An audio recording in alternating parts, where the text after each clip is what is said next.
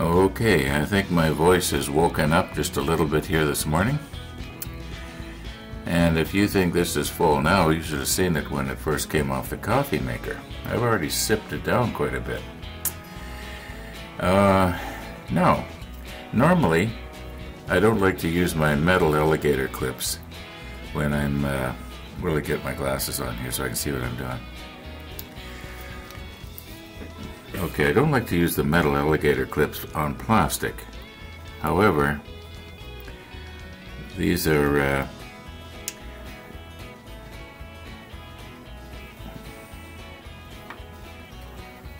okay, these are hard to hold on to.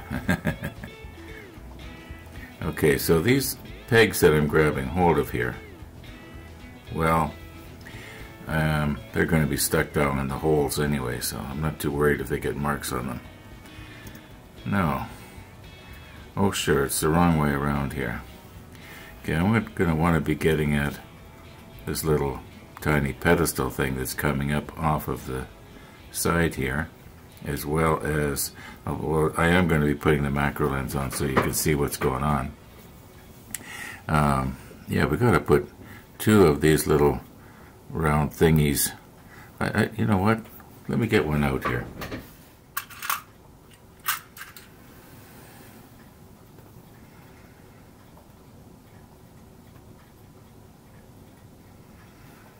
Okay, these things here. Now, that give you a perspective. Yeah, we got to get two of those mounted on these today.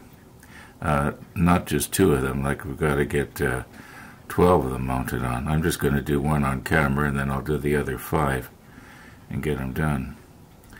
And it'll be the same thing when I do the photo etch on this, one of these.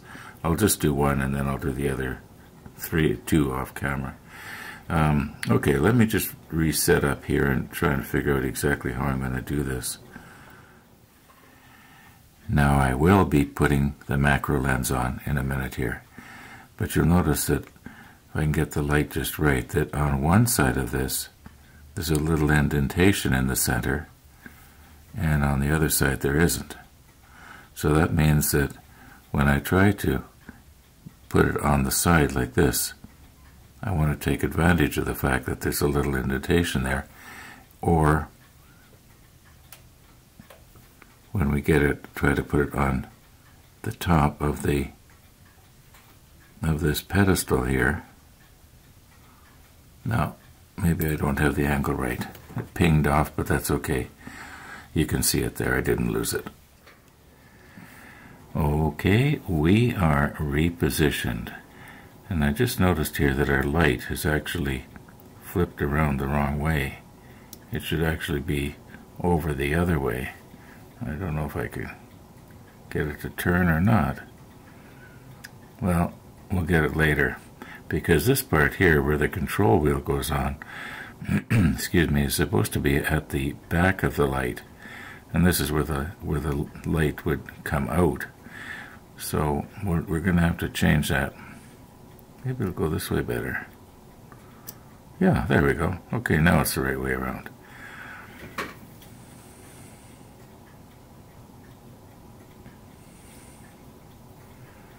Okay, so we're going to have to readjust here just a little bit.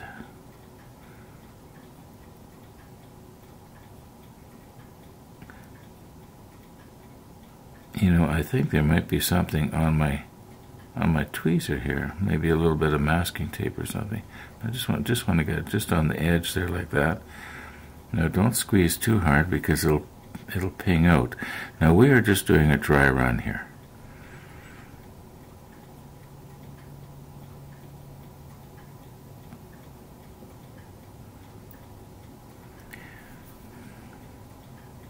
Maybe it'd be better if I did a wet run. Got to put a little drop of something just on the top there.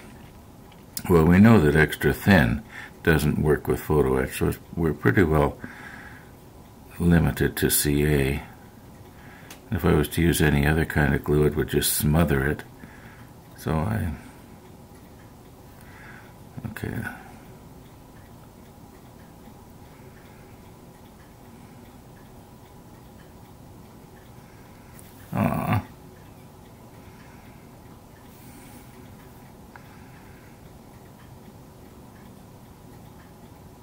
Yeah, okay, it's going to work. Now, I think I'll use, see if I can get just a very minute amount of CA, my thinned out medium. I think that would work good if I could just put just a little tiny bit on this little peg here.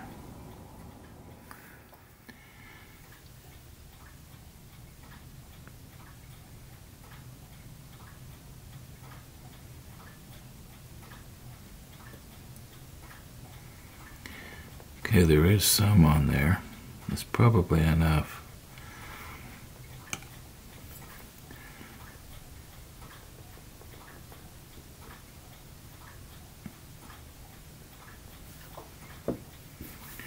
Now I've cleaned off the end of my tweezer here with the rubbing alcohol, isopropyl, and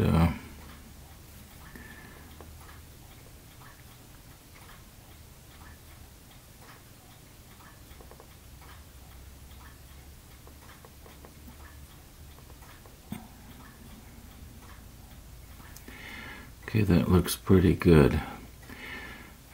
My feeling is I want to kind of poke on the top of it, but I know that if I do, I'm probably going to knock it crooked. And so let me look on the monitor here and see how this looks. I'm going to leave well enough alone here. Okay, probably 5 minutes or so has passed here now. And I think if we turn this on its side,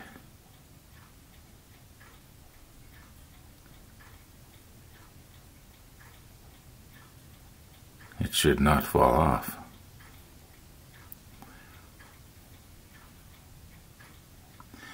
Okay, I'm going to just have to readjust a little bit because I want gravity to be my friend, and I'll put another one right here.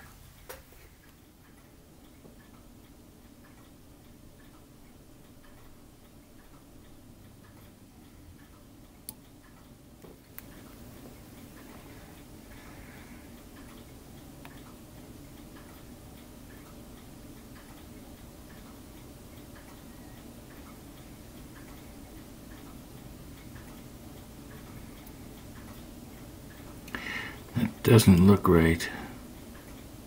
No, it's not. Better get it off of there before it cures.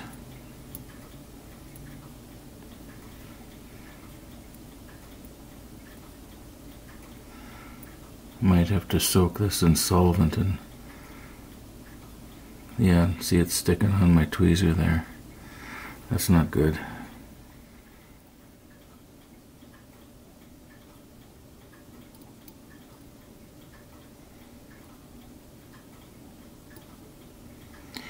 Okay, that's way more than I needed, but it's hard to get it to stay just on the top of that peg. I'm trying to pick this up a little bit differently this time. Now, be careful. Oops, dropped it. Okay, we'll try it this way.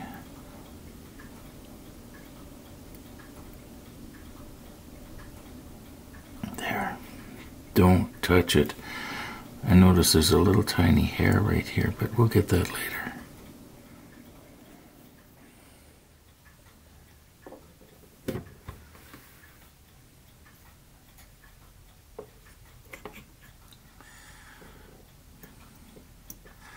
About 10 minutes has passed here. I don't think our little wheel is going to fall off. Noticing the one on the pedestal part is not quite level, but alright, let's see what we can do here.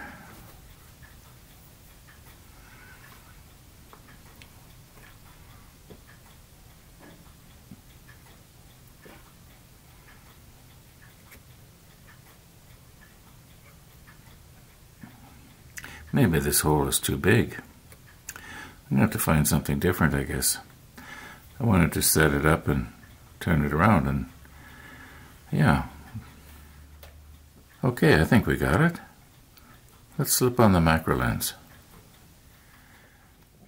Now, when I do little parts like this, I am very happy that I did not buy a detailing kit, because those detailing kits, you know, there's just a a ton of little stuff like this. You know, if you're good at this sort of thing, well then, yeah, go for it, because it makes quite a difference. I was just looking at a model of the HMS Hood that one of my Facebook friends in Australia did, and he has just completed it. And he did it in 1/350 scale, but because he used a detailing kit, it looks fantastic. And he's going to be starting on the 1/200 scale of the USS Arizona. Now, I had entertained the idea of getting the Arizona before I got the Bismarck, because I liked all the detail that was on it. It looked like it was a very interesting ship. Yeah, anyway, he's going to be doing that ship. I think he's going to be videoing it and putting it on his channel. So, yeah. And Peter, if you're listening, I hope you're going to be doing the detailing kit. Mind you, it's up to you. Whatever you, you know, you do what makes it fun for you. I mean, that's what I'm doing. I'm not doing the detailing kit because I realize that if I did it, I'd be a little bit, well, I don't know if I'd be stressed out, but I just wouldn't enjoy it as much. Anyway, I think this looks okay. I'm noticing that like I mentioned, the wheel that's on the pedestal is not quite level. However, you got to use a macro lens to see that it's just not quite right. Yeah. Okay, enough twisting around here.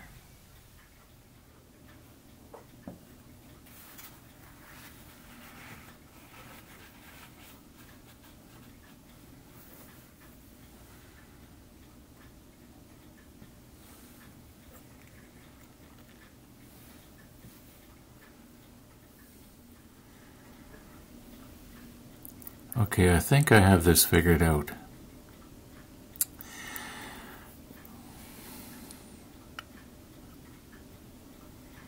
One of these has to be bent in such a way that it will hook over top of these 4 protrusions that are coming out the side.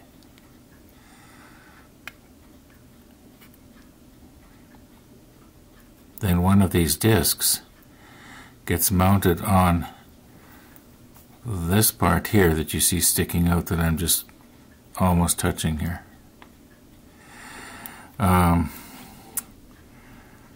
Yes, like I said, I'm glad I did not buy the detailing kit. I'm not stressed out. I'm sort of enjoying this. Now, this little piece is designed in such a way that I do believe it will bend better one way than the other, and I think the lines are on the other side of it. If I can get it to just turn over here. There we go. Okay, now you can see I got paint on there, but I'm pretty, yeah, I can sort of see the lines where the indentation is right here, and that's the way it's supposed to bend. However, it is so small that I don't think Andy's photo etch bender was even going to work on that. But we'll give it a try and see what happens.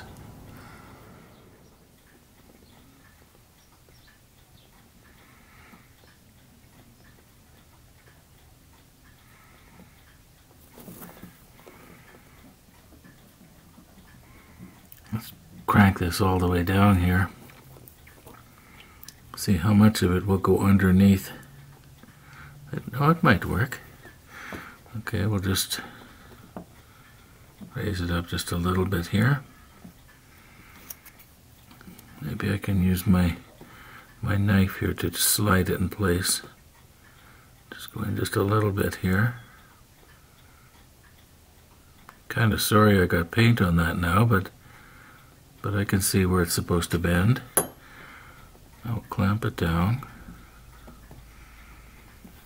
Now, where's my razor blade here?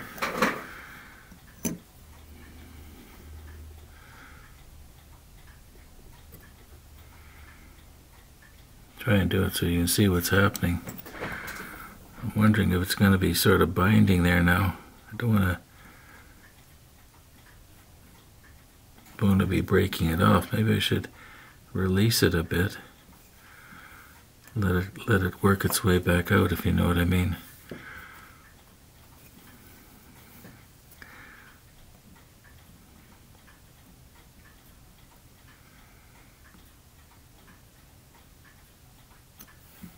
Okay, how does that look now? Does that look like it's more or less 90 degrees? No, it's got to bend more than that. I'm wondering maybe if the photo etch bender might work, or the Tamiya bending pliers. Yeah, let's give that a try. Probably won't be able to do it on camera though. Yeah, it's got to be bent just a little bit more. Okay, even the photo etch pliers are a little bit on, you might say, the coarse side. A little bit too heavy duty, but here's a thought I had. What if I was to grab hold of it with a tweezer and then twist on it like this? Okay, now it's a little bit more. Well, that snap you heard, that wasn't this thing breaking. That was my spotlight expanding from the heat. Now, you wouldn't think LEDs would get hot, but they don't get real hot. I mean, you don't get burnt if you touch them. Okay, let's see if I can't grab hold of this other little wing and bend it over. Probably going to have to grab it off camera here. Okay, I do believe I've got it here. So let me check the monitor and make sure you'll be able to see it here. Oh yeah, okay.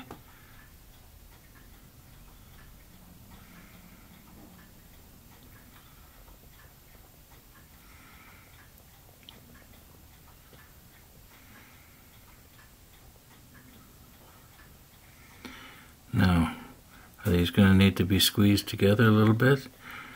Or should I maybe just try it on a part?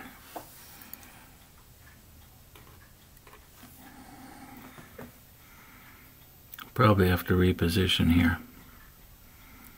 I don't know why I have this need to do everything on camera, but it's kind of fun for me.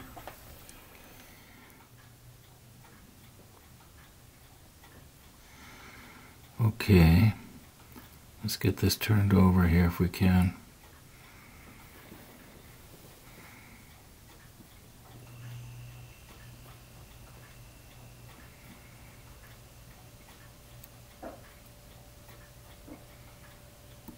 There we go. Whoops. Oh, aw. Come on, Ron. How hard can this be? All right, now.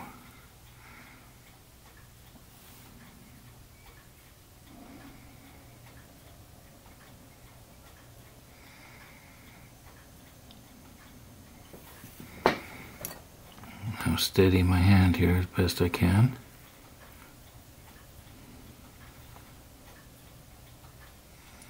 Uh-oh, we got a problem. This thing's going to keep moving around. You know what, I'm going to have to probably mount this piece in the helping hands so that I can take this and try and pressure fit it over top of one of these. I think you know what I'm trying to say here. Yeah. Okay, you're seeing it as it's happening, so to speak.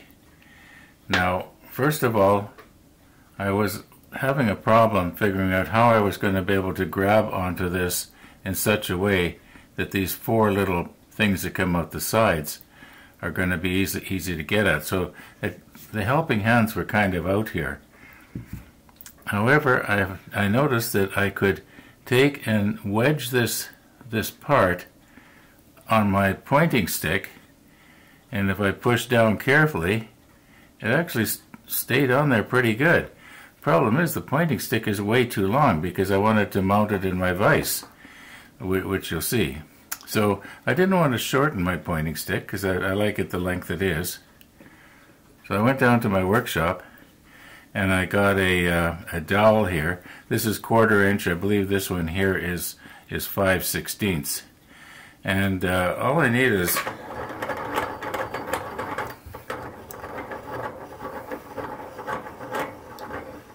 as you can see, I'm not prepared. Okay, I just need a small amount of it here.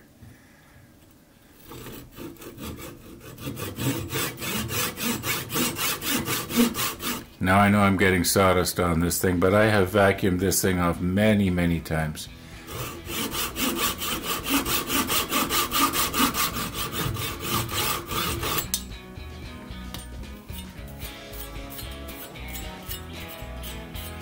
I really didn't need to do that, did I? Now this portion of the model ship is for Tennessee Jim. Yeah, a woodworking segment.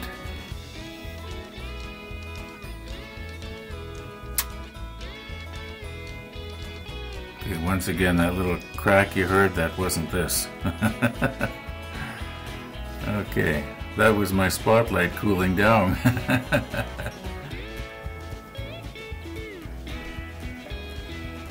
Get myself lined up here. Okay, here's our little tiny piece. We haven't lost it yet. And I'm just going to sort of do a dry run here, pretending I've got it. I guess that's going to be in my way there. Okay, I'll take the little piece and I'll be able to steady my hand. Maybe it'd be better if I was to steady my hand like this. Okay. Yeah, that should work.